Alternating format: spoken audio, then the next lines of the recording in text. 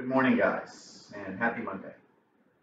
Obviously, as you know, on Mondays, we take the beginning of these videos a little differently, where I just have the chance to kind of talk to you a little bit about what I want the big idea for the week to be. So I want to cover two big things with you right off the bat. Number one, obviously, many of you let me know that my math lab was experiencing technical difficulties yesterday. So that means that the homework for yesterday, once again, sorry, I'm always filming a day in advance. The homework which would normally be due this morning by 8 o'clock, I've extended that to 2 o'clock this afternoon. That should give you enough time, if you did run into any technical problems, to be able to get that finished.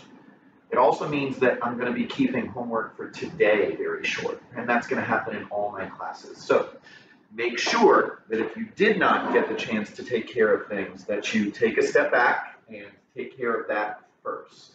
Not only because it's important to be able to get the grade done, but also because you want to make sure that you're ready for the quiz, which will be tomorrow. Remember, again, Tuesdays right now is looking like the day that I'm going to sort of keep open for quizzing, and this week is going to be no exception.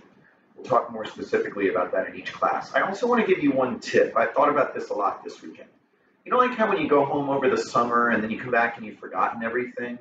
I want to keep in mind the importance of you also going back and looking over stuff from earlier in the year. Because with this change in the environment of school, there's going to be a lot that gets lost. And so you want to stay on top of that. Because remember, you will be back in a building. We don't know when yet, but we know you will be. So I recommend to everybody that you take a look at the exam simulations from previous quarters so that you feel confident about what it is that you're trying to get done, both for now and for math classes that you have in the future. Once again, the big takeaways: review stuff from the past when you have the chance. Be aware that homework from this weekend has been extended to 2 p.m. today to give you time to get that done because of the technical difficulties. Quiz tomorrow, very short homework assignments tonight, and for each class, I'll discuss the specific things you need to know. See you in a minute.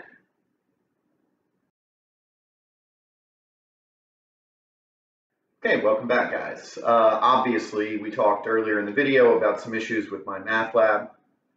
I want to start by telling you what the plan is for today. Remember, the homework from the weekend, as of the shooting of this video, I went ahead and made the call to extend that to 2 p.m. So if you still don't have that done, obviously that's the first priority. Today, as I said, we're going to continue looking at a couple of other examples of how we apply these exponential functions in real-world situations. The two today are going to deal primarily with finance, but they can be applied to any other real growth or decay issue. I want to take a step back and actually get to look at one that doesn't involve E, so you can start to kind of understand the difference of what it is that E represents as a specialty constant, as opposed to the other means of working with exponentials. So it's an example of something we call compound interest. And this is actually a step back from the continuous compound interest that we worked with on Friday.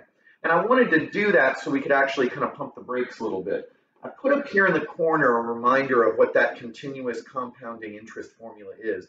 And I want to let those of you know, if you thought about it, you looked at the videos closely last week, we're really just dealing with what we call a basic growth equation here, or a growth function, where E allows us to track the continuous growth of something over infinitely small amounts of time.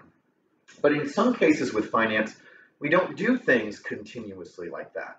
So compound interest in a basic sense is if I put money in the bank and the bank is going to pay me interest, and they're willing to pay me interest not only on what I put in the bank originally, but also check my balance every so often, and whatever interest got added, also paying interest on that. That's what we mean when we refer to compound interest. And if you look, you're going to notice that the formula, even though it seems a little more complicated, works essentially the same as the continuous compounding interest formula. Really just E, and the eagle-eyed among you will see that this is just a version of E that we've discussed in previous classes. It allows us to break it down less continuously, if that makes sense. So again, just like on Friday, this is basically just, can you work your calculator? The second one that I show you in a minute is going to be a little bit more complex. So I'm going to burn through this one real quick. So let's say we've got a bank account, we put $3,000 in. We're going to leave that money in the account for 5 years, and interest is going to be compounded quarterly. And the idea is, how much am I going to have when that 5 years is up? So here's the formula. We have a final amount, which is what we're going to be looking for here. Principal, remember, is how much we start with. That's $5,000. We've got our rate, which we're going to state as and I didn't put the rate there, although it's hidden in what I talked about. It pays us 5% interest. The rate is always going to be expressed as a decimal. Time is the total time that we're going to leave the money in the account. And then N in the equation is the number of times that the interest is going to be compounded per year. I didn't put that on the end because I didn't want to clutter up the board too much.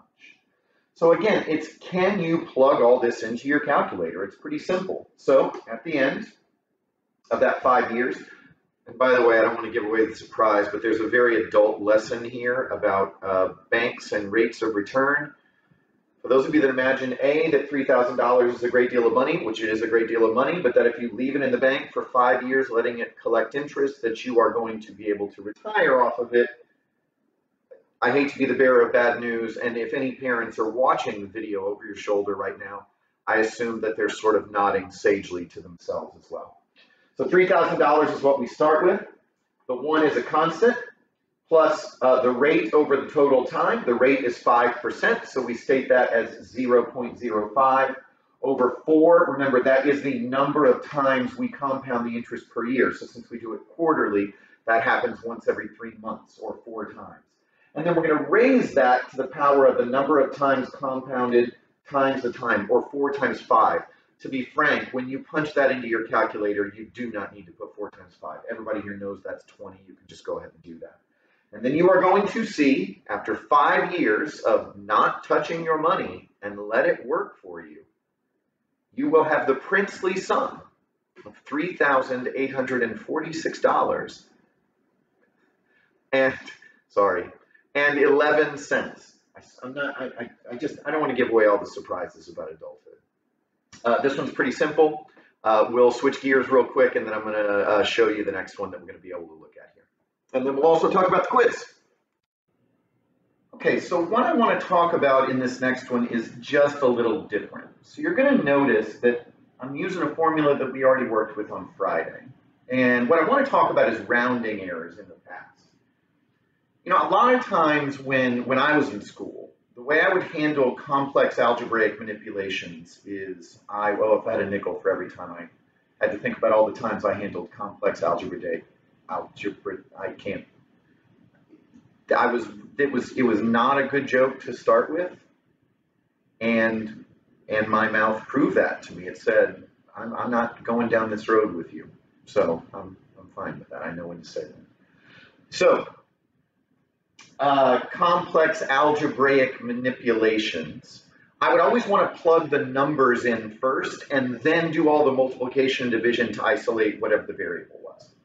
But as our calculations need to become more and more precise, we need to do all of our manipulations on the front end. So those of you that have been caught, like on the trig, with rounding errors, generally that's the issue. You're punching your numbers in, but because they're not exactly precise, because maybe you're rounding them out to 4 decimal places, 5 decimal places, but maybe they go on a lot longer than that. Or maybe in a case like E, we're narrowing something down to an almost infinitely small level of time, then we need to do our manipulations on the front end. So let me propose something to you. This allows us to do continuous compounding interest to determine how much we would have after a certain amount of time. We did that on Friday. But let's say that that was reversed. Let's say that I knew how much I wanted in the future, and so I needed to know how much to invest now. In other words, how can I calculate or isolate the P, the present value, or principal, if you will, in this equation? Like, for example, let's say I wanted $5,000 6 years from now, and I knew that that account was going to pay me 9% interest. So how much would I need to start with? Now, when I was in high school, if I had been doing this problem, I would have punched all my numbers in first, put them in the equation, and then started dividing. And I would have gotten the wrong answer as a result of that. Instead, let's take what we know about exponents and be smart about how to work this out. So we want to isolate p. Now, this is a relatively simple procedure here. Most of you should look at that and go, okay, well, if I could just divide by all this other stuff, then I can get p by itself. And you'd be right, we can do that. So then we end up with something that looks like this. Okay, easy enough.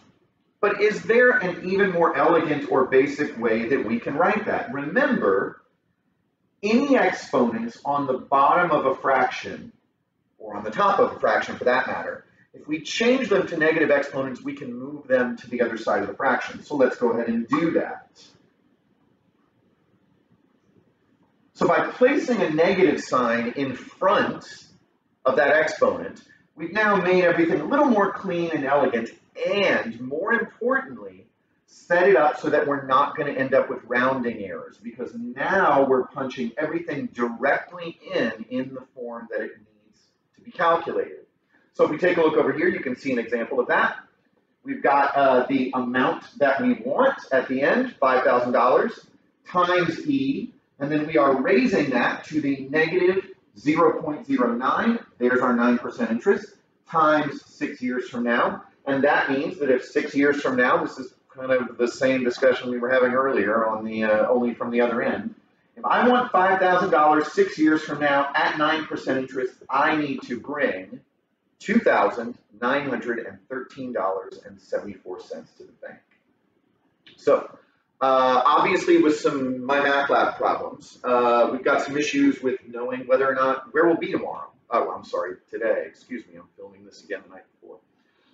So let me tell you a little bit about the quiz, and if things change on this, I'll let you know. So the idea is there's going to be 10 items on the quiz. This will be Tuesday, and it'll be your only homework. 3 of them will be basic exponential competency. Can you work with punching numbers into your calculator? Can you work with the basic exponents? Here's the good news. You will only have one transformation, and I'm telling you right now that that transformation is only going to involve 2 separate steps. Will not have a 3-step, will not have a 4-step. After that, you will have 3 items that ask you to relate the bases. That's Thursday night's homework. And then 3 application problems like this. I will provide you a formula sheet with all the formulas you need to be able to work with these. So we should be pretty good to go on that, all in all. Hopefully everything comes along the way we want it to, and I will see you tomorrow, hopefully, assuming MyMathLab is back up and running and we're all good to go. Have a good day and good luck with everything.